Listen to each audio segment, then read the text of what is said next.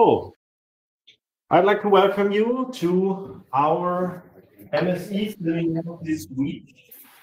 Unfortunately, Professor Zug cannot be here today to talk about how to give a presentation because he's on a very important business trip. Instead, we will be having a talk on RemoteLabs held by André Dietrich, and we are very looking forward to it. And I will maximize the window now, and then you can basically start with your presentation. So, hello and a very warm welcome. Sebastian told me that the scope of the talk will be about RemoteLabs, but that we should, or I should also include some our previous work. So we will start with a prehistory where we started to develop and RemoteLabs basically. Yeah, some time ago, some years ago, starting in Magdeburg, and then what problems did we had? What evolved out of these problems? What have we developed? So I will talk shortly about LiaScript, how we can implement classrooms, and then afterwards the stuff that we have learned so far by implementing or by developing LiaScript and peer-to-peer systems that we included into the classrooms or classrooms functionality. We then now finally also we'll get back to this, use the same technology as I will show you that you can use then afterwards also to build any kind of remote labs. So this is the idea. So I can share my slide, but probably we are not all in the same chat, right? So if someone is interested in, I could probably just you can make a. It's too small. That's too small. Maybe it's too small. Yeah.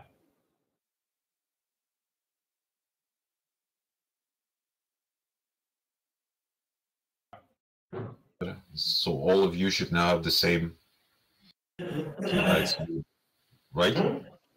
Yes. Okay. Some years ago, we were involved in the so-called industrial eLab project.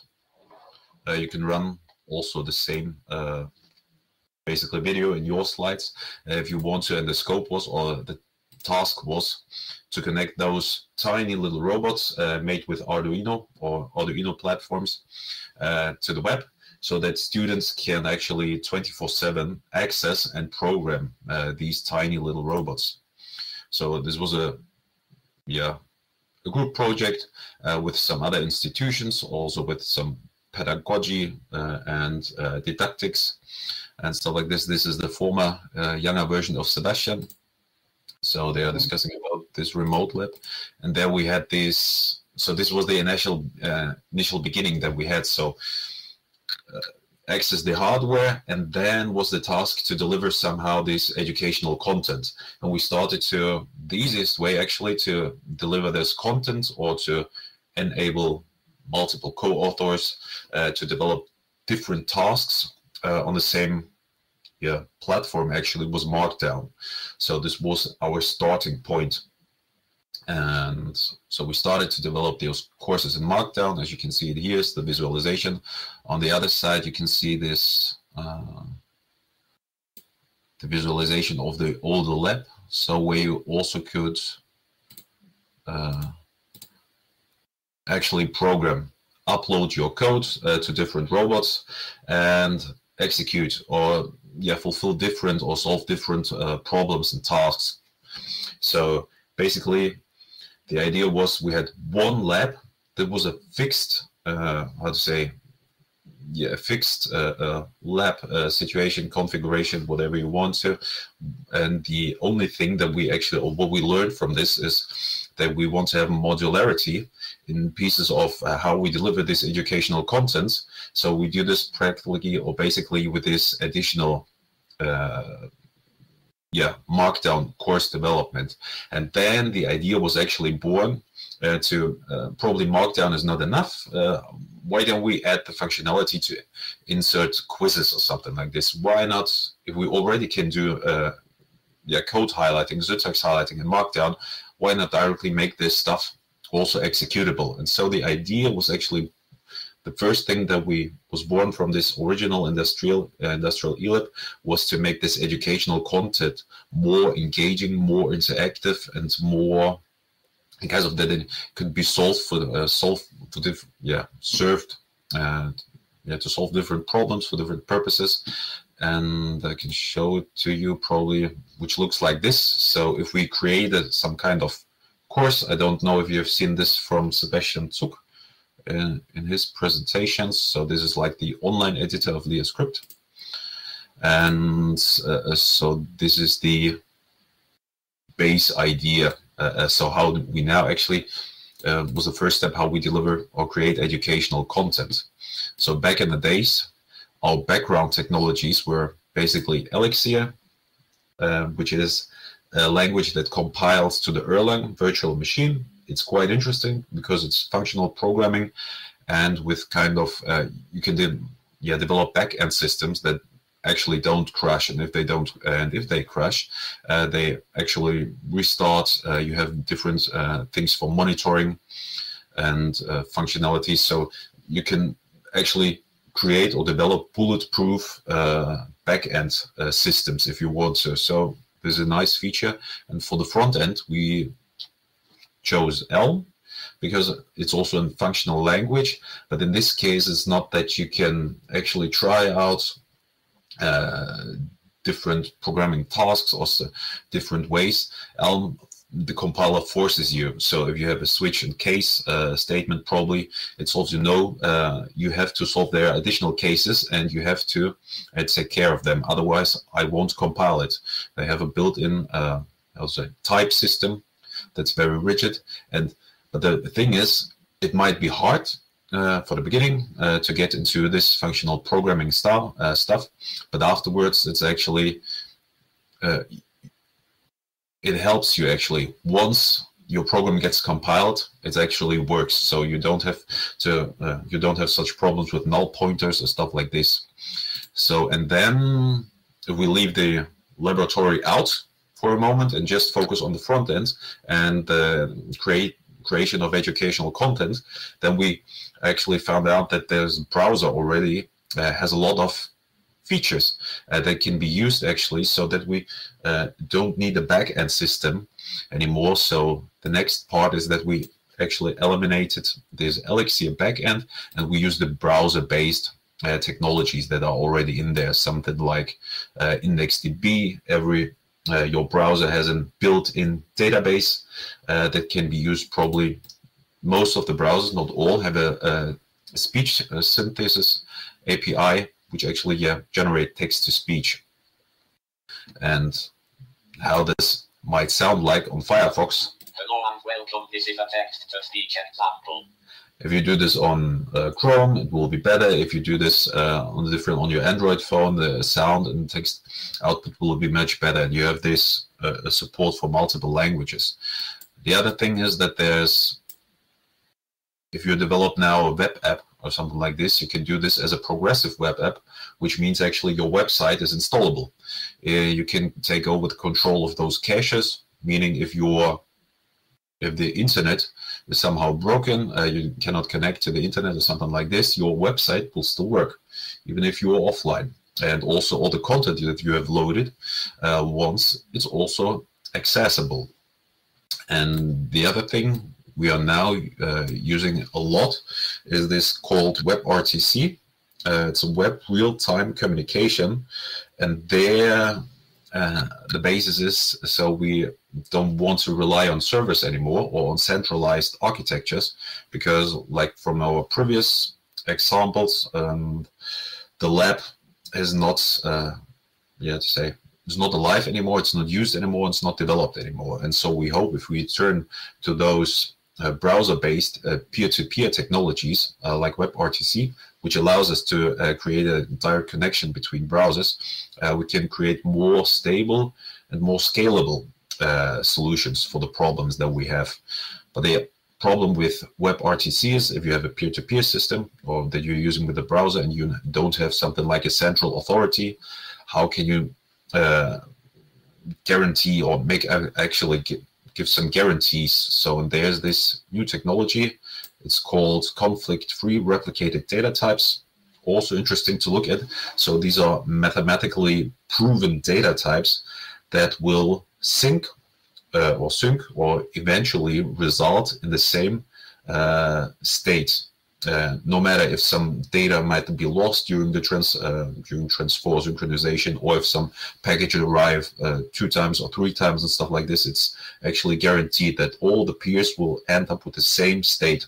So these are basically the building blocks that we are used. And if you and for the course or content creation actually that we used to, and we have developed this extension for Markdown that can be used basically for anything and can be extended also. And shortly we'll show you some of the features. So if you take this idea like Markdown is the basics, everyone can learn this stuff or quite easily, but there are some features actually missing, or we missed a lot of them, because Markdown is made for static content and we wanted to have something more engaging, dynamical content, something reusable where students can try different stuff out or experiment also with the course content in this case. So for our didactics team back in the days, we created the opportunity for quizzes. The syntax looks quite easy. So if you have something like a text input field, and the solution should be LiaScript. So this is basically just this is an animation step. And so what is the name of the Markdown dialect I'm talking about? So it might be, how it's called, pure script. Let's check that. No, it's obviously not the correct answer. So what was the correct answer? LiaScript. So this is basically a simple example how you can use or reuse. If you're aware of these patterns, to square brackets, this will always generate something like a text input. If we go further, you know this probably, we can also combine this with ASCII art, like drawings with text, in this case, where we simply input our text inputs.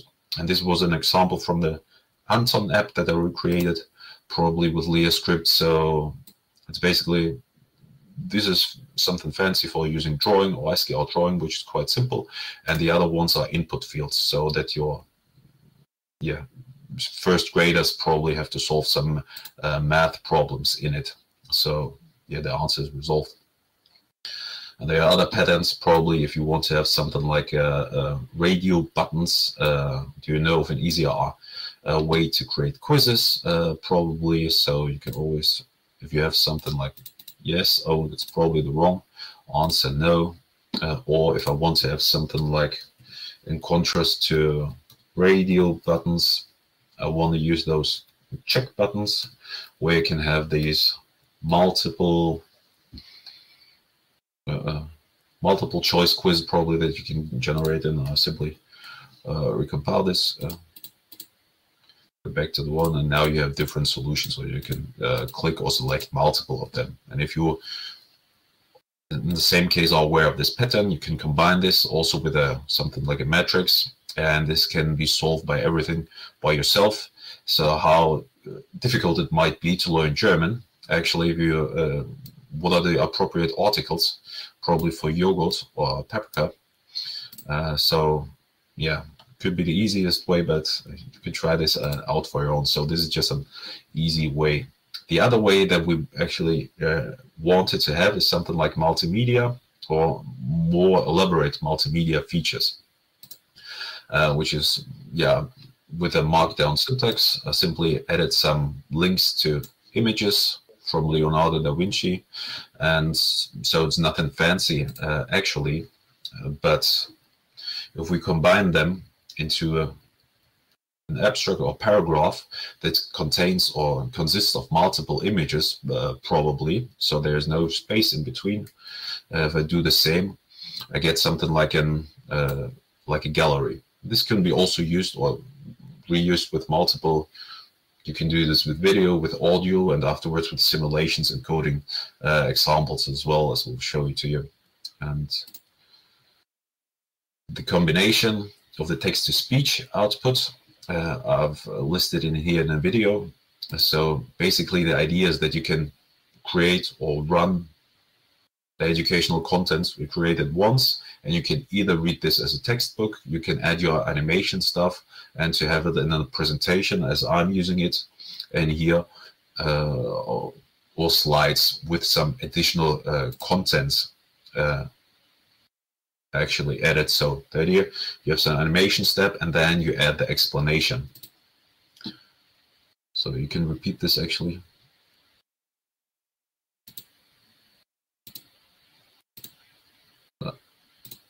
Cannot turn it into full mode in this case.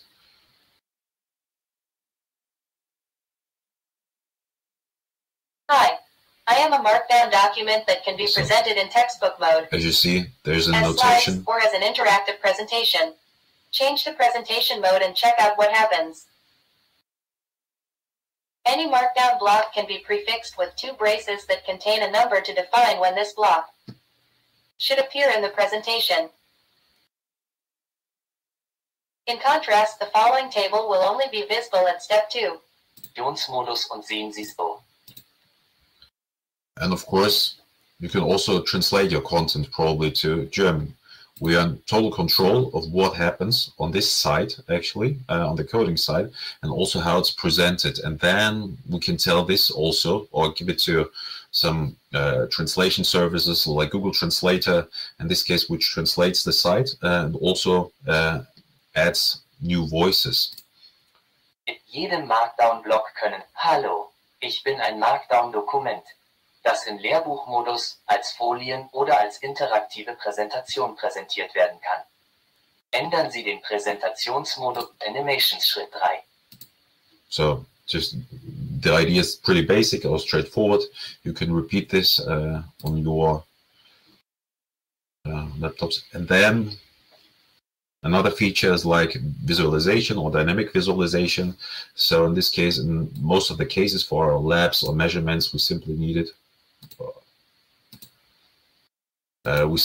a way to simply draw some signal lines, some curves, values, and this. And for this, we also implemented some kind of ASCII art syntax. And then the basic idea was actually, it actually represents some kind of points. You can add additional features, like if you want to have something like a red dot row in here, it probably might look like this.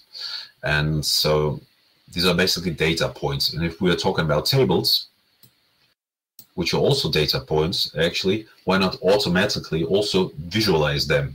There might be some measurements from an it might be from running measurements from a simulation or whatever. And so the idea was actually born so that the data within Markdown table is also analyzed according to different requirements and needs. And if there is a way to visualize this data, it actually you get those visualization for free, like in this case, line plot. Or how would you probably visualize something like this? Like in this case, there are no X values in here. Probably the correct way would be a bar chart.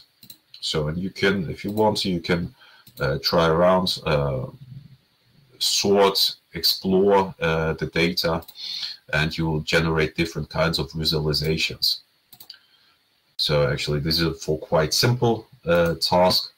Or if you have something like this, where you remove those, you have those values that are practically not visible, like the kilograms are too small according to the lifespan and the mitigan value. If I reload this,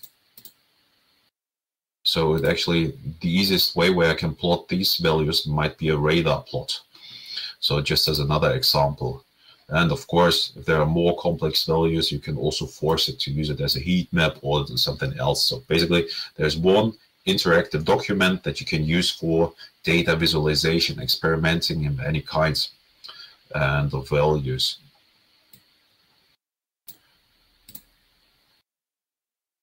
So the other thing that we actually wanted to have, or actually embed, is something like embedding content simulations from different websites. And from time to time, either as an iframe, or there's this service called oembed, so which is basically an extension of the Markdown syntax for a link, where we actually only added this question mark, which means whatever the content is, try to embed this. It tells the LiaScript interpreter. So in this case, this would be a 3D model of the Familienschacht. It takes some time to load. You should be also able to repeat this in your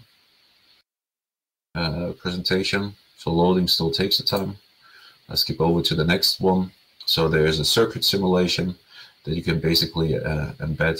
So my system is a bit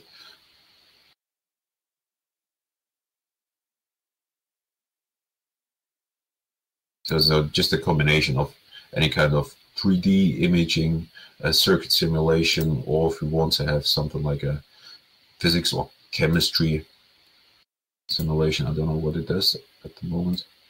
So I heat this up.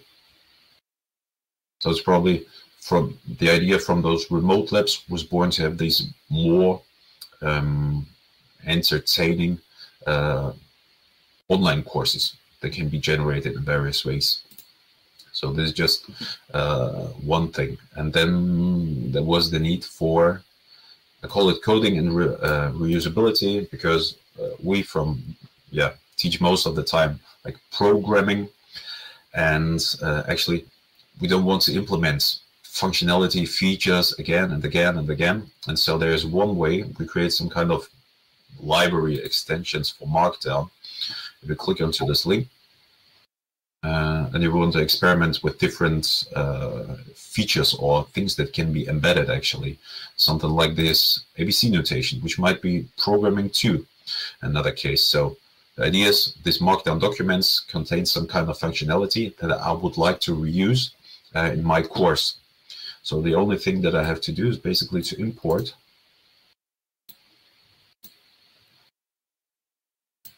this stuff into my document header.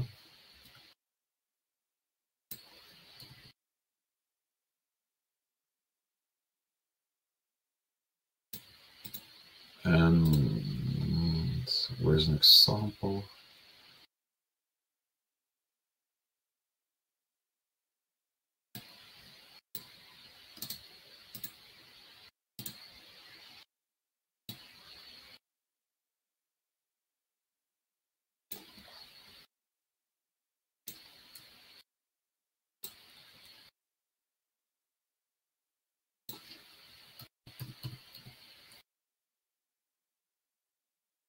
So this is basically the Markdown notation for adding a code block.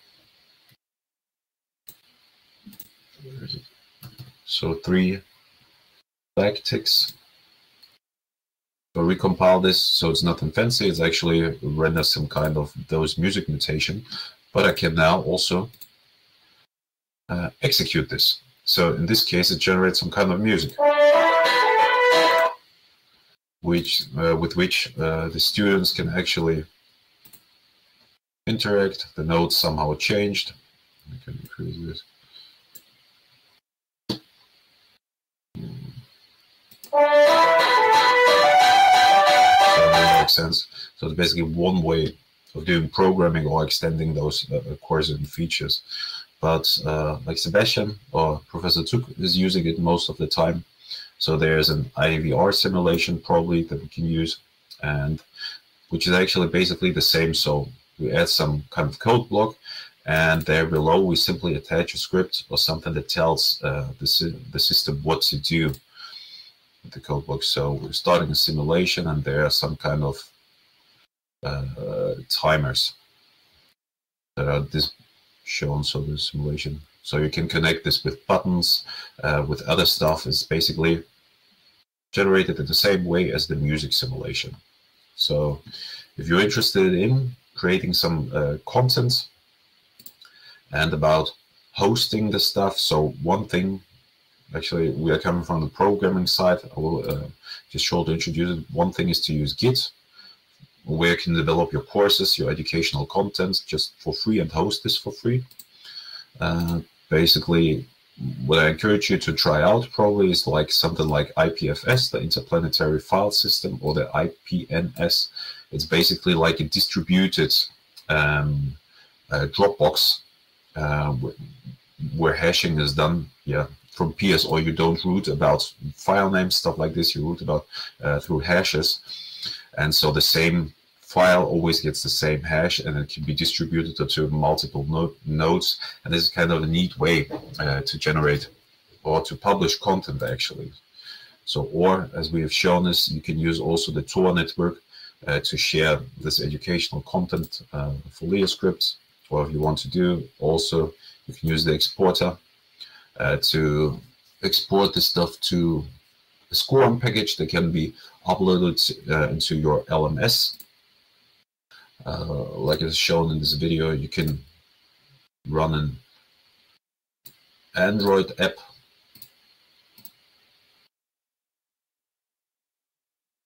whereas basically this is just a demo of how to use this in Moodle, but it also now works in Opal.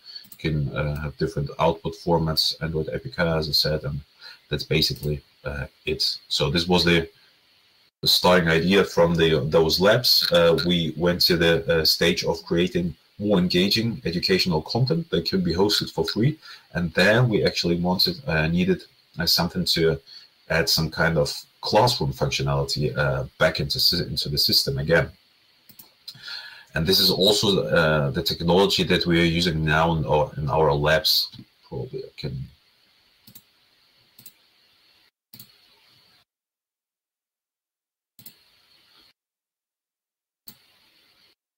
Wait a second. So before this, everything that we did was actually developing like a client-server application. So there is a server which probably resembles or controls your laboratory infrastructure, and there are multiple users that can connect actually. This is some kind. If you think of the internet as a distributed system, and this is somehow the worst. Worst architecture that we can come up with this single responsibility failure. So if the server is down, probably everything is down, it crashes.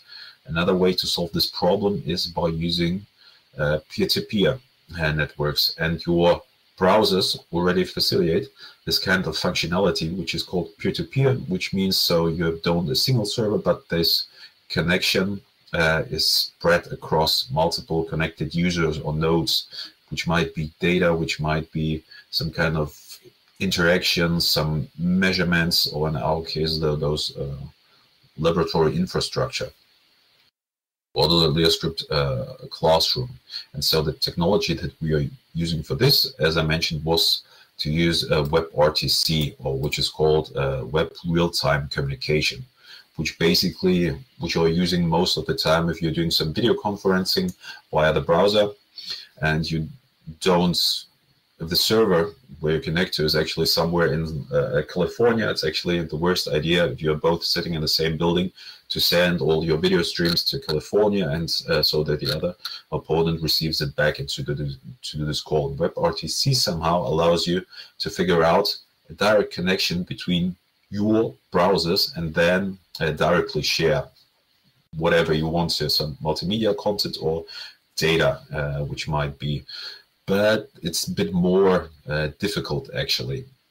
So what you basically need is something like a central meeting point, which is called a signaling server, but this is just like, it's a meeting point where you exchange your information, your offer, actually where I want to attend within this group or within this chat or something like this. So there you just think of a unique idea where Alice wants to get in contact within a group chat with a certain idea. It sends this to a signaling server, and to probably tell Bob also that so to get the first connection actually to Bob. Then there's this thing called what is mostly added to is those stun servers, which you don't have to be aware, but basically they are figure out each opponent. So what is their, might be their public IP from different servers, and this is sent back and forth so that they can probably from one connection find each other.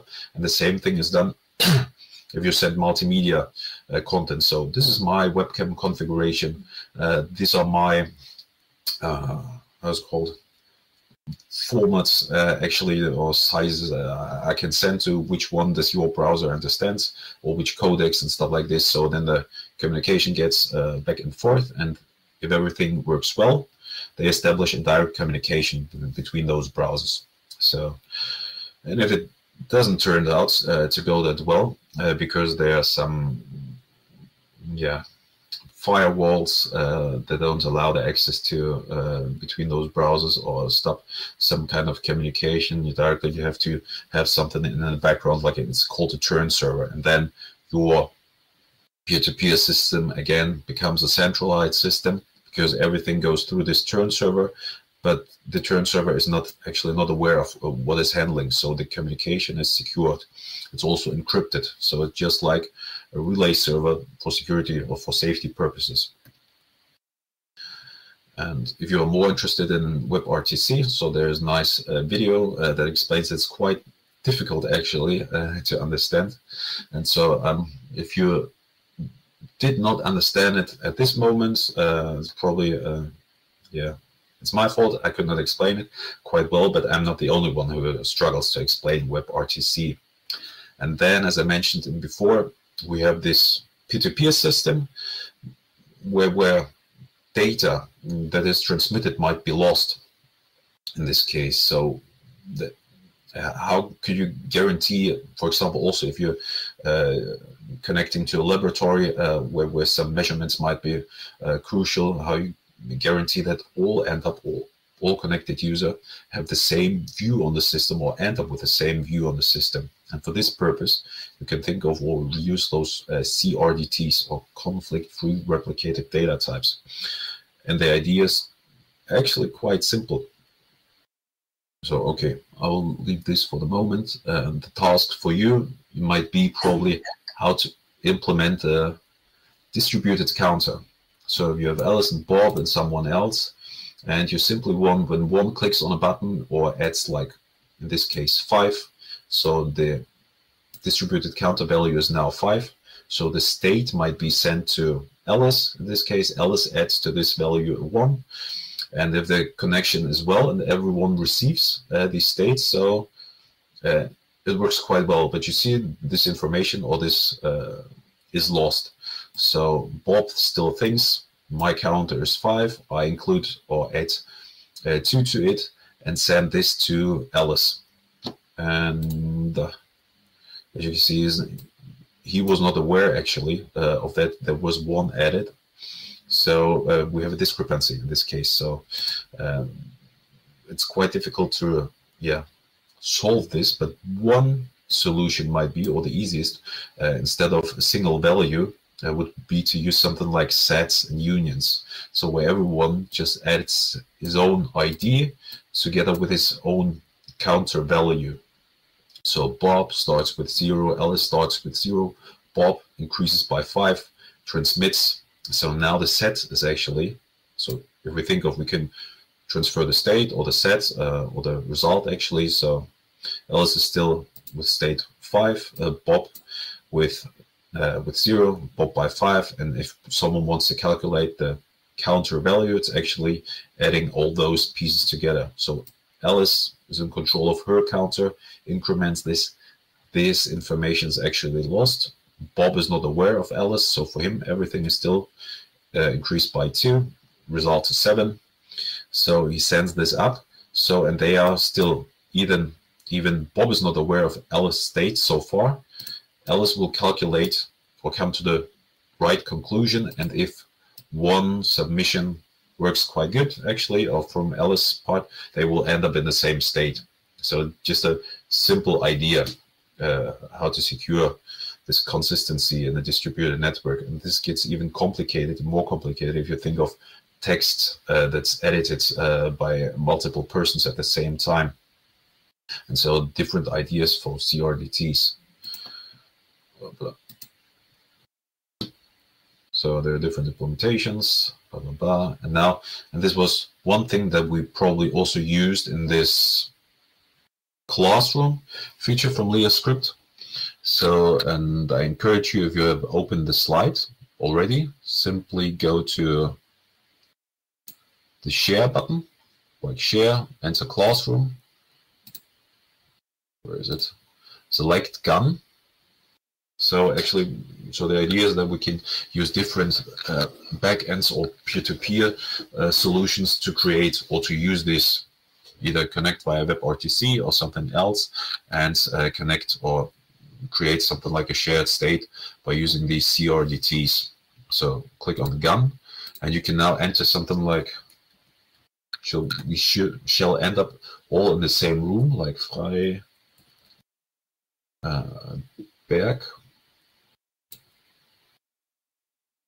I connect to this. You can see the URL has changed. If you're interested in, you can also, I think there's still, the URL should actually have been changed if you want to take a picture.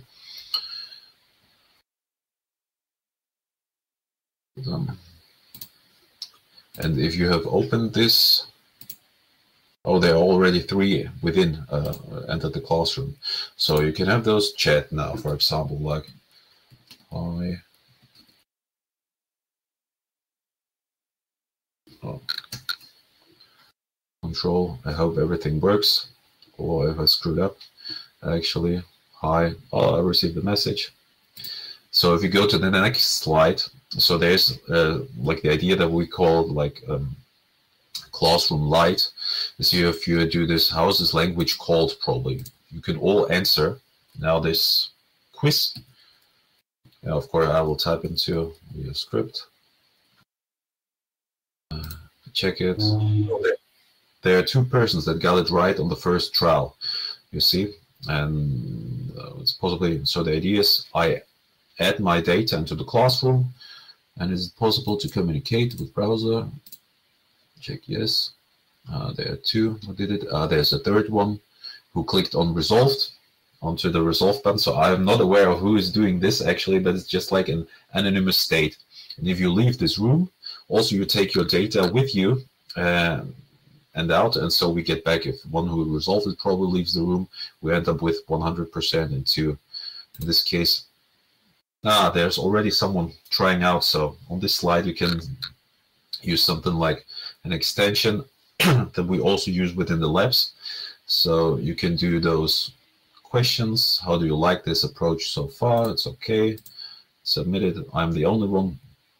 And you can actually share your feelings or something like this, which uses also the back-end system that we are using here. And one benefit of using LiaScript is that you basically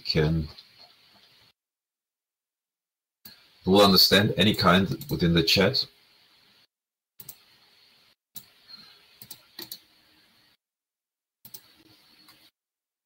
This LiaScript syntax. If I transmit this, I should remove the animation step. Wait a second. So you all have the same, table in this case, or animation, or you can upload or send directly those. Where is it? Let's copy this one.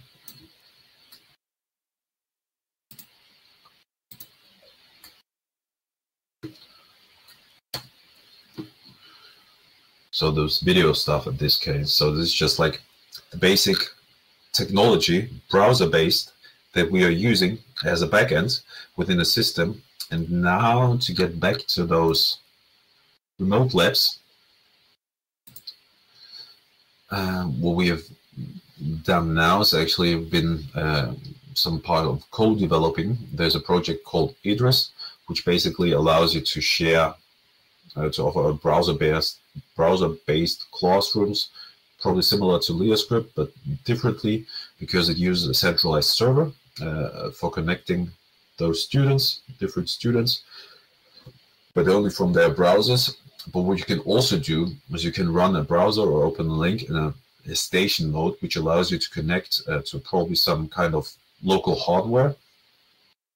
And the state from within this station browsers actually can be shared into this back into this classroom. So you see there's this one central application, and what we did now was actually something like, let's rebuild this and use this stuff that we learned from LiaScript with our peer-to-peer systems, WebRTC synchronizing with CRDTs, and let's try it out. Basically, actually, it should work in the same way. So what we developed now is this thing called LiaScript or edrys-Lite. I mean, it's hosted on GitHub.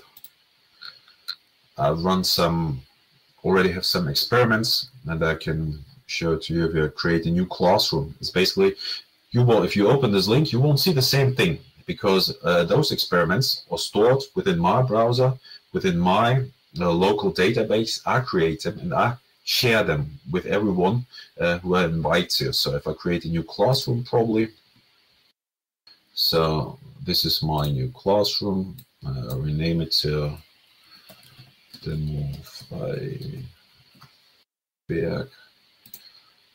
Save it. I want to add we can add some modules probably. So the idea is that you build a lab out of a different lab modules. This could be an editor, this could be a video stream, this could be a terminal server, this could be a module that is still not developed. So we can just have a look at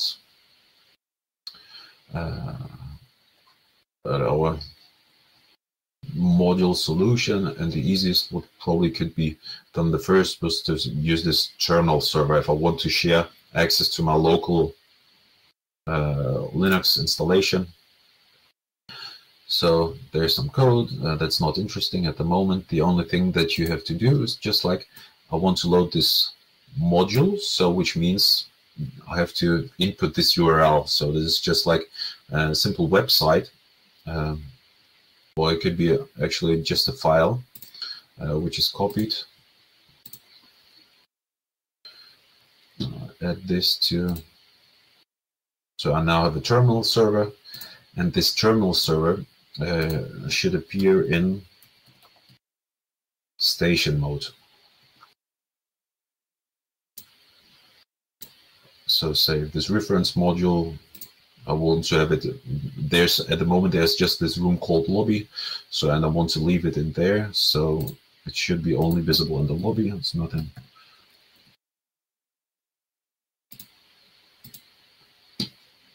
So I could now switch to those station mode, and as you can see, probably, I don't know, here's this classroom URL, and you get this large ID. So this is the way where my browser actually tries to connect with your browsers and share the configuration of the file, or or share the data when I'm in station mode. And I do the same if I open the browser in this station mode. Probably it's not called classroom, it's called station in this case. And there's this already run some kind of address in the background. Wait a second. Teachers and students can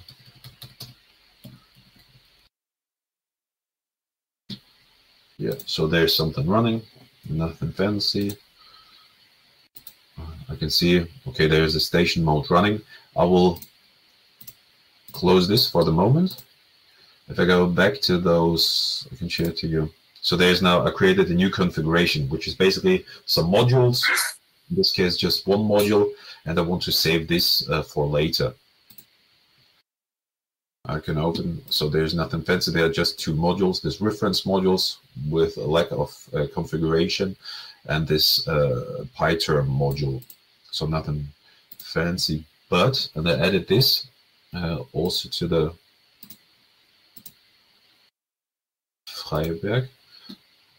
So this is a more complicated configuration, which might be some kind of metadata. We add some kind of markdown module, which does some kind of explanation. I add an editor probably, which comes with some coding and stuff like this. So this is just like a downloaded configuration with much more modules. And if I want to share this, I also only have to get to the raw URL where the text file is.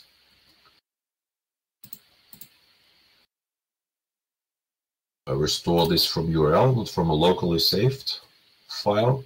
Just I tell also my browser to connect or to get to this website or course configuration to grab it, fetch it, parse it, and use this as my module. So it has changed. I save this. So in the lobby.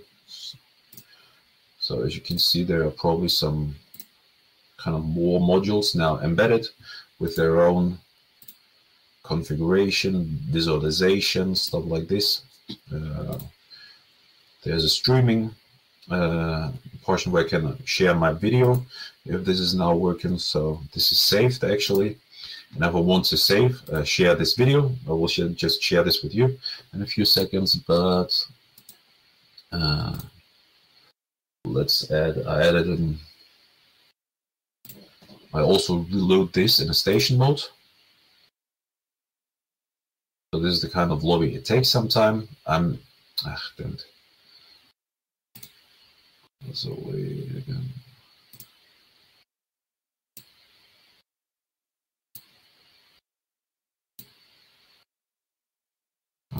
Probably I got the wrong camera. Wait a second. There's way too much cameras. Oh, I'm sorry. Better load this from Chrome. Copy. Just switch on. Wait a second. Oh, always in Firefox I have problems with my local cameras. So this is another browser. It's actually not connected to this browser and what I've saved in here, stored in here.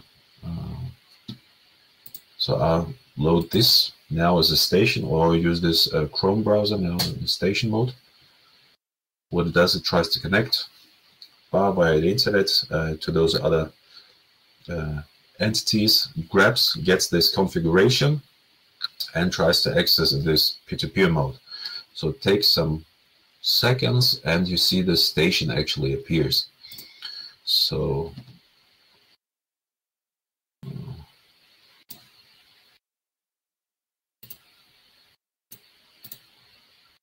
probably, I think there are too many cameras.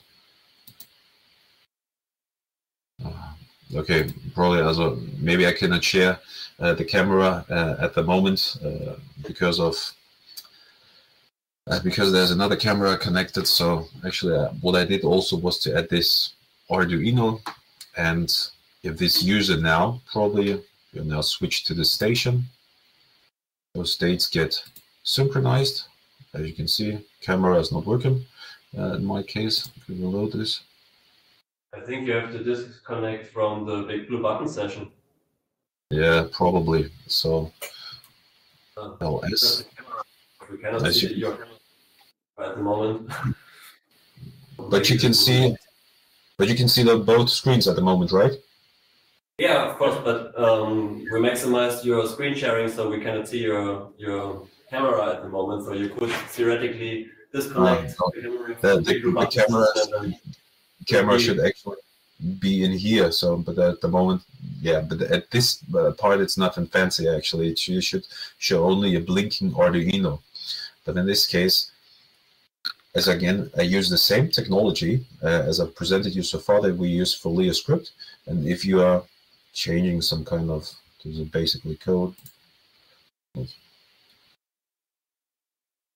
So those states of the editors are synced. They can, this module sends the code to, or publish it via an there's a publish subscribe mode topic. So if I click onto run, what will happen? This code is sent to the terminal. It gets compiled.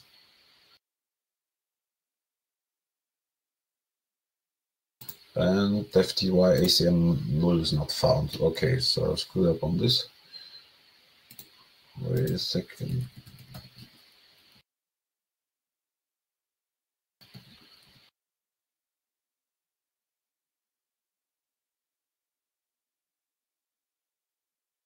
Okay. Oh, wait a second. I did not connect this, so it's not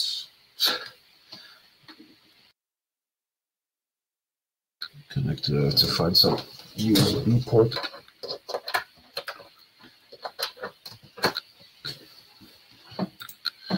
So for safety reasons, I simply run the same in a Docker command, but this is simply a Python server that shares the terminal locally, so via localhost. And in the station mode, the station is aware of there should be some service available, and to which I can connect. And whatever I will receive from the localhost, I will transmit this to the other peers that are connected to my station within the classroom. So now everything works fine. Well, again, we are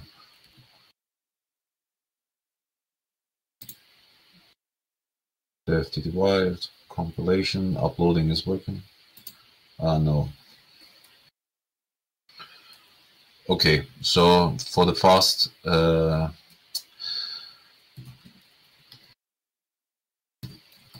demo, no, it's not open. Probably. Just wait a second. Try something else.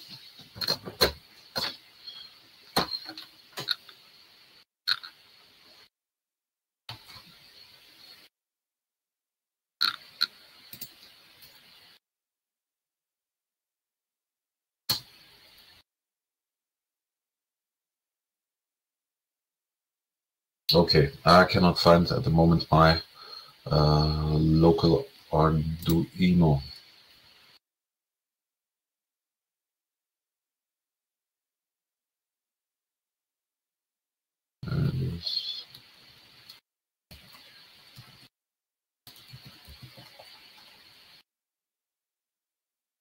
Well, I will show you something else. So in this case, this is the same module that I've loaded.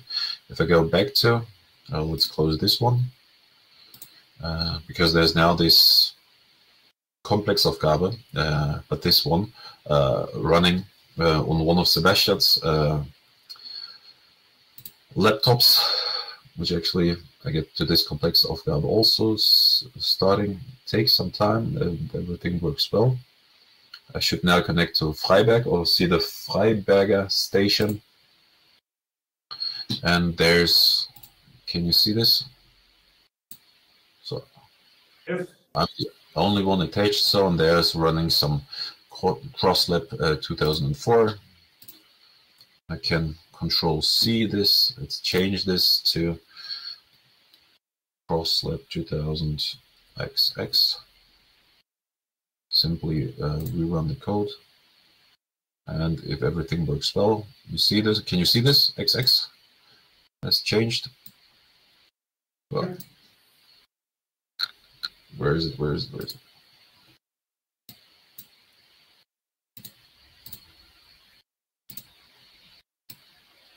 So yeah, so this is basically the idea. If I won't share this one with you because it's for the students and for testing and for a single purpose, but this is just the idea of how we now try to create those remote labs. Also, it's impossible to include this into LiaScript, and in the future we hope to have those lab functionality also embedded into LiaScript. LiaScript modules can be also loaded into this address stuff. But this is basically the idea and the technology in behind is basically this WebRTC for direct communication and some CRDTs.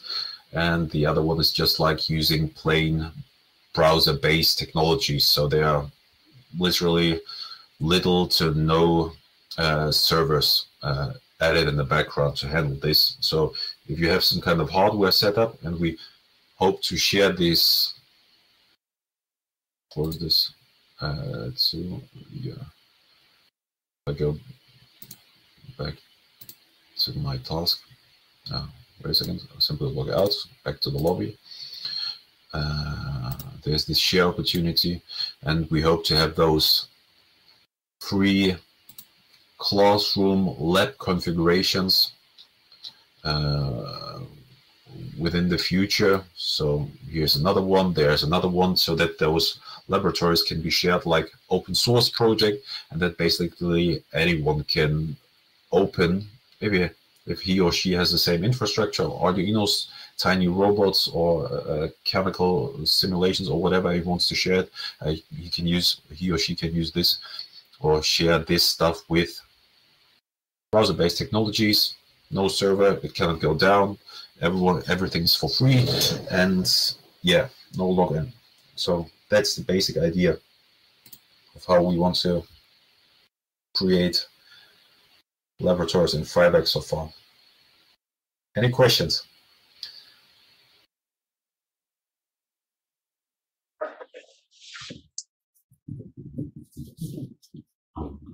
Yes, thank you for the talk until here. Very interesting. Always very interesting to see this. Are there any questions? There's one. Yeah. Yeah, thank you for the talk. Very interesting. I have two questions actually. The first one was, I mean, I didn't understand all the things that are going on in the background. So what would be actually needed if I take my laptop and want to like set this up, use this in some way? What would be like the process to install this, or? No, you don't have to install anything. If you're just like, if I want to share, if you mean this laboratory, or if you mean the script content. So what I encourage you to do probably is just like for the content education stuff, there's a live editor where I create a new node.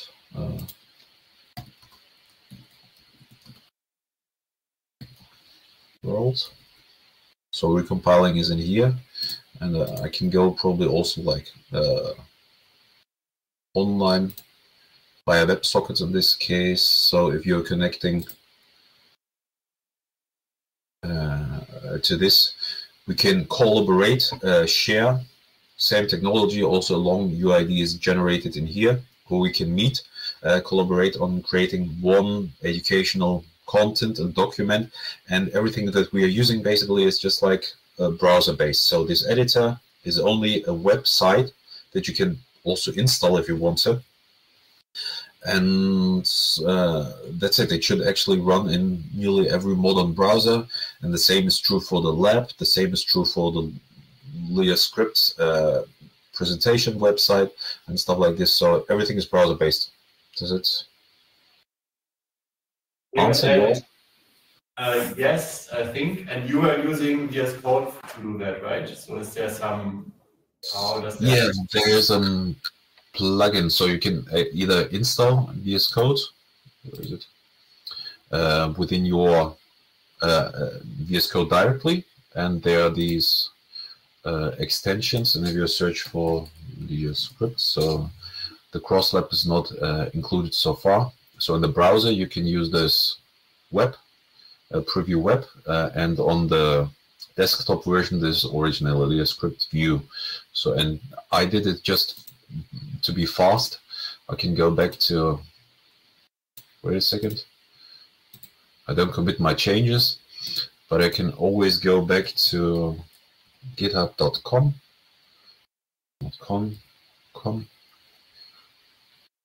So, which will load the project website, not project website, the GitHub repository. And if you are logged into GitHub, you can always either hit on dot or simply change this .com to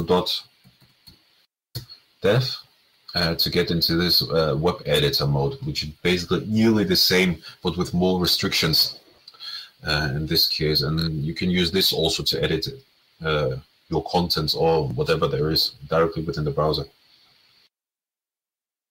Okay. Thank you.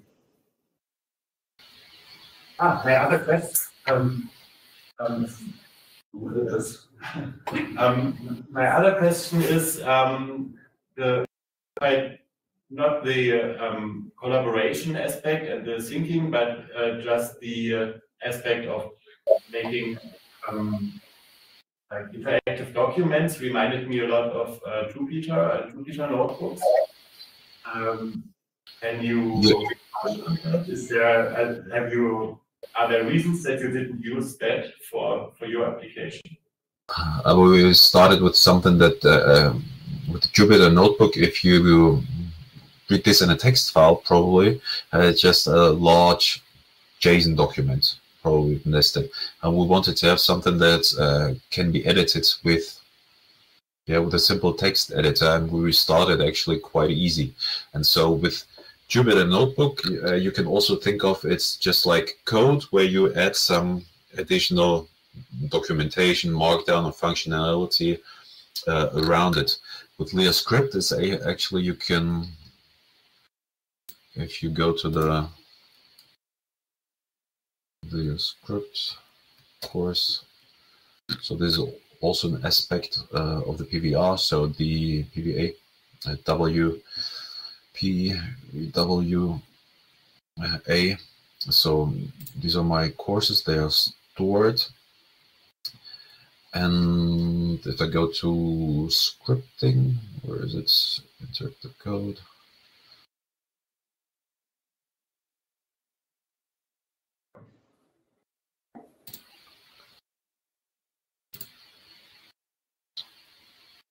Further examples.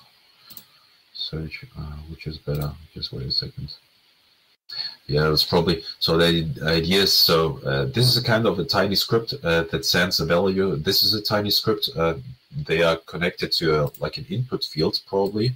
And so the idea is that you can basically input scripts or code not in a separated block and add some, and adds documentation around it, but actually the code or coding is an integral part of this stuff. So you can, within your document, you can always, by double-clicking, inspect the kind of code that was, that actually resulted in this specific diagram visualization or whatsoever, and you can edit this. Probably if I'm click through serious, don't know if this works.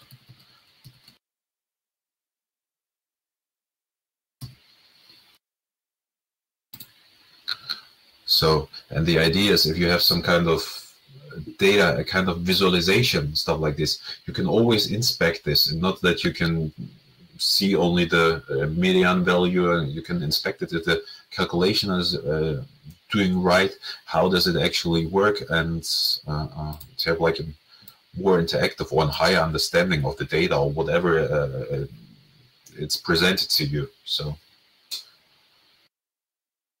yeah.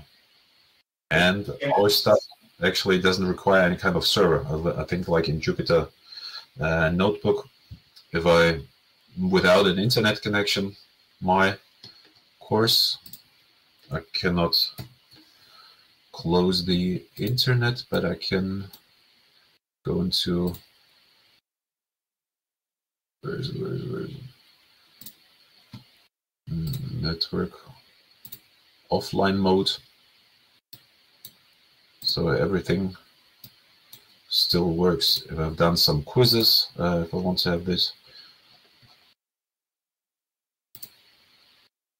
So all the content is still there. So even if I'm offline, I can access all of my courses that I have loaded earlier.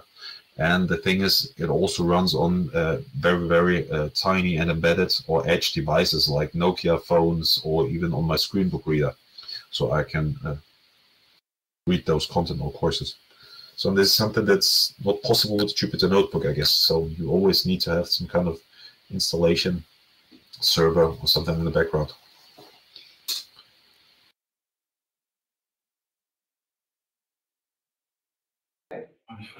Yeah, so because you just said it is kind of tiny and it runs on almost all devices, I had the feeling during the process of what all the things you showed to us that I would need some, like a lot of cache memory, because all of this stuff is basically processed on my machine. Is it true, or is it really that small? It's in most cases processed on your browser. That's right. But the thing is, if I so what you always deliver is some kind of, if you go to the document, oh, I'm still offline. No throttling.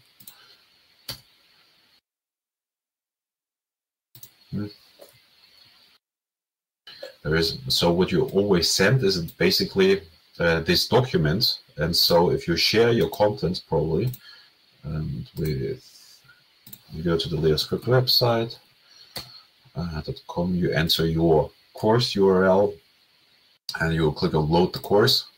What it does, it actually simply adds this URL of your content adds this URL as a URL parameter. And the way as this thing is loaded, it's not the entire document is parsed. Again, it's just like slide by slide. It's just like parses the header, and there's this body. So with the entire content, and the body is not interesting at the moment. The body is only interesting whenever you click onto this. So this kind of incremental parsing. So only this, whatever here in this section is defined, is only parsed if I click onto this. And so the script is run, and so it's not that much of a calculation actually, if you want to. It's just like those tiny bits. Like every slide is only parsed whenever you visit it, and only the code that there is executed. Compilation. Sorry? So it's kind of a just-in-time compilation. Yeah, the incremental just-in-time compilation. Yeah, that's correct. So if you still own your code, if I change this content probably, and you reload my course, your course and your browser also changes. So what the browser does, probably checks the version. If the version is below 1, so it always reinterprets the entire document and loads it. Otherwise, it just checks, there has been some changes, okay, or there have been changes in the version, so I stick with the last version, and so you load this stuff from memory, and it's already has been pre-processed, and it's already stored within your browser with cache, but indexed to B in this case. But as I can run Python code on this slide, I can share Python code, and other people would run them on their machine, so I could theoretically hack them. No, it's because everything runs in the browser. If you want to share or run Python code, so you can use another implementation, or you use this, how it's called, wait a second.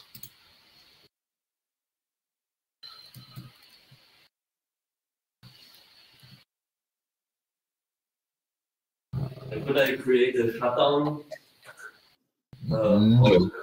button like this, for example? No, because it's run within the browser. So in this case, it's actually a secure environment where you can, if you want to have some kind of Python code, I don't know where I have it at the moment.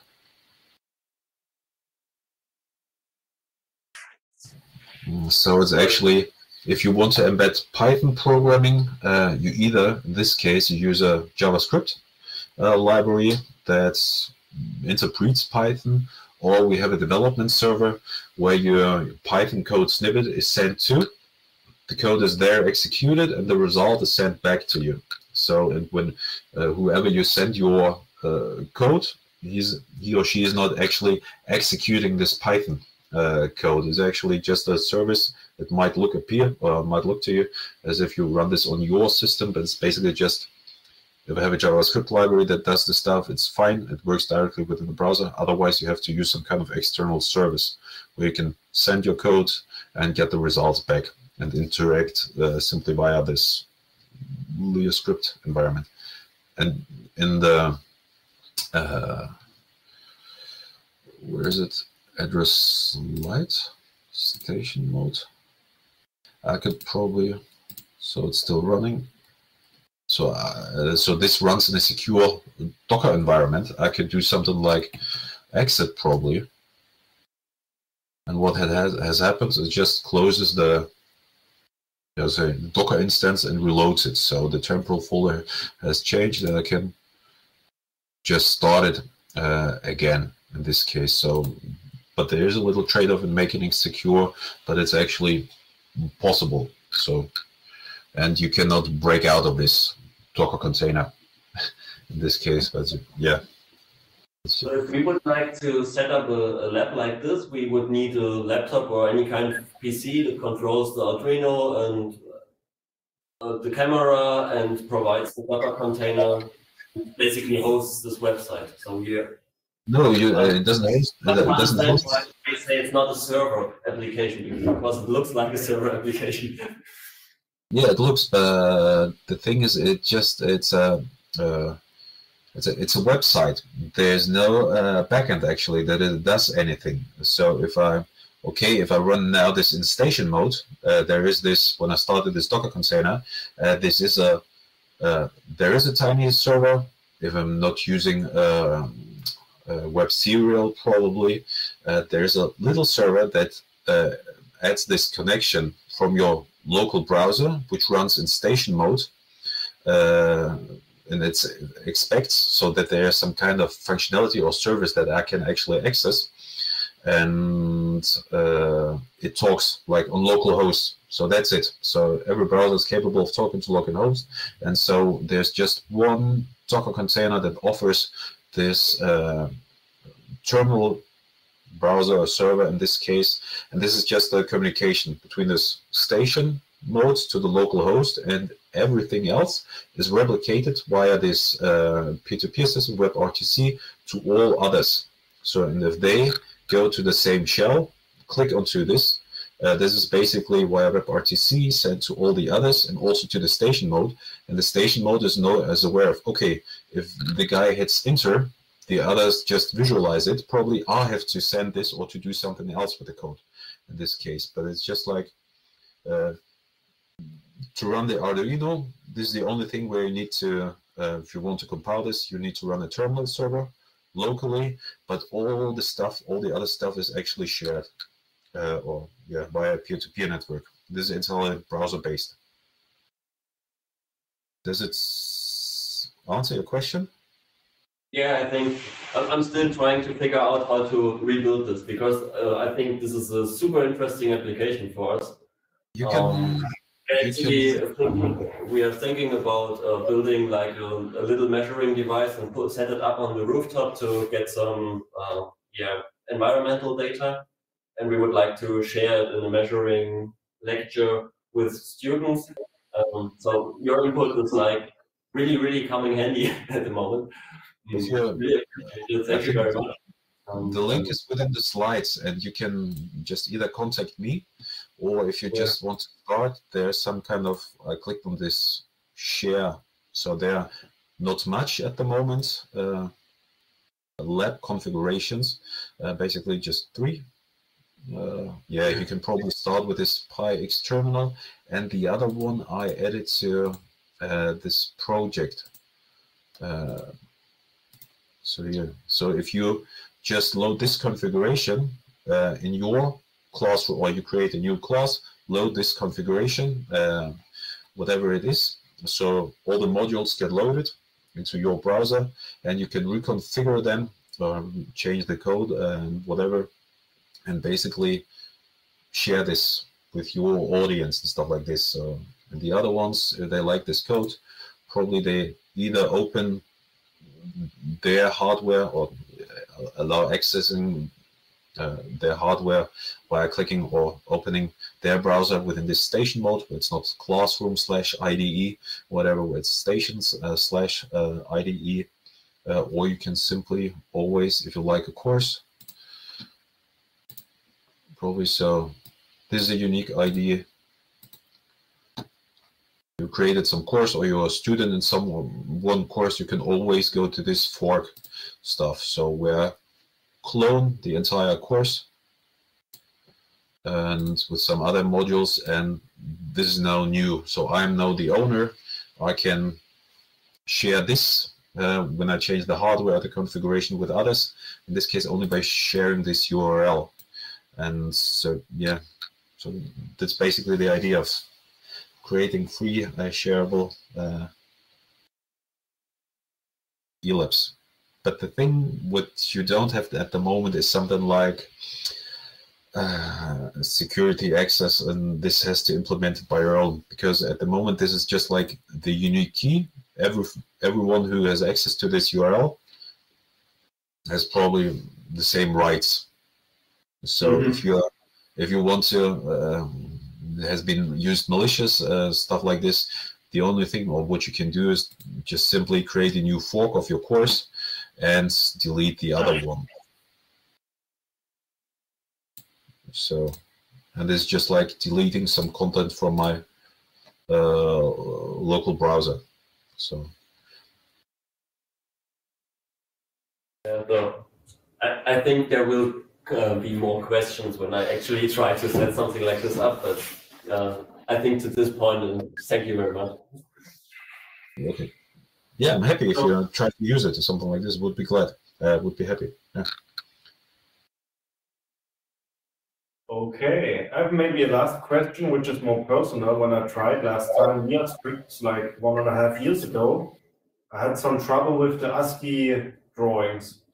Can you just shortly comment on how they are interpreted, or what's behind this, basically, how this is working? You mean those something like this? Yes, exactly.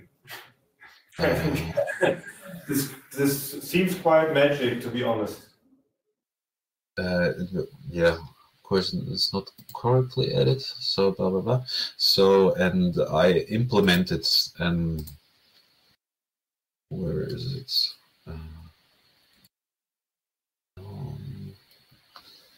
Packages. So most of the cases, the stuff, the interpreter, the compiler is developed in Elm. So like a functional language, and wait a second. Okay.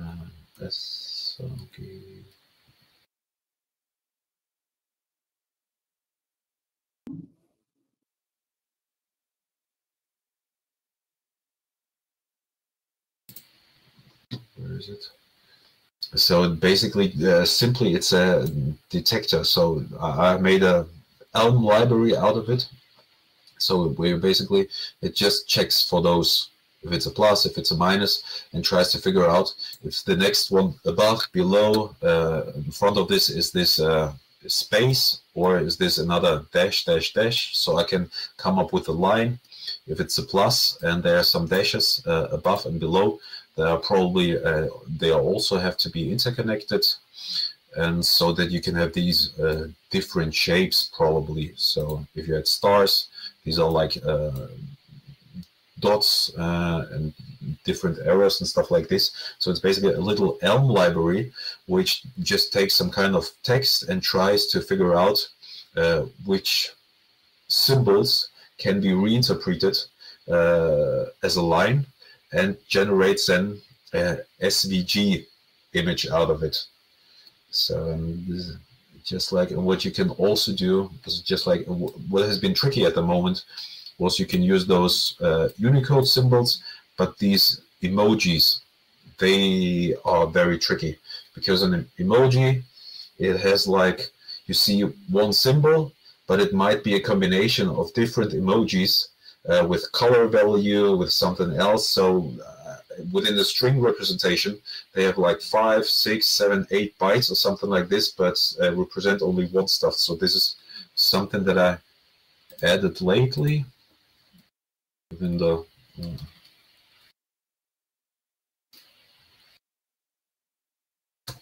live editor, where is it here?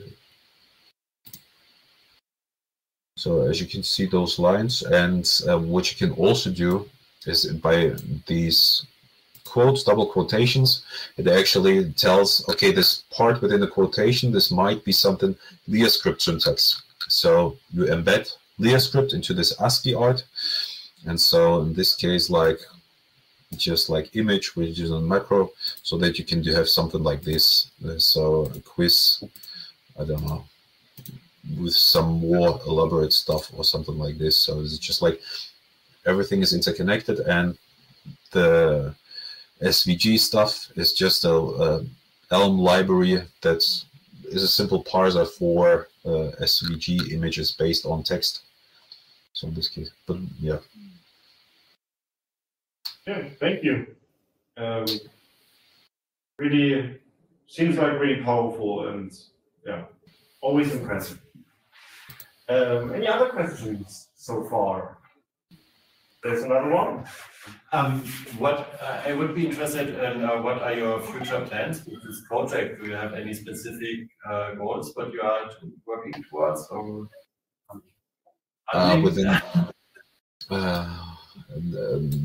there are multiple actually. What would be great was actually to have more people to add to this project that start to create open educational resources like OER and host them for free, develop them for free, like in Teams, because at the moment it's just like if you get some educational content for free, it's either a PDF, it's either a PowerPoint, it's a Word document, or it's a website or a video, but it's nothing that you can use or change or actually recombine in this case. So that we hope to, with LiaScript, that we somehow make a difference. And in the very near far future, like there have been some attempts that a researching colleague from Australia probably thought ChatGPT to create not only text, because the text with ChatGPT that you create is mostly Markdown, but it thought it to create like content with LiaScript syntax. So this is just like one idea. If you start to developing content, it would be great to have this AI system which assists you, which generates or helps you generating those stubs for your content or explains this. And on the other part, I would like to have this as an this AI assistant also as you've seen this within the chat.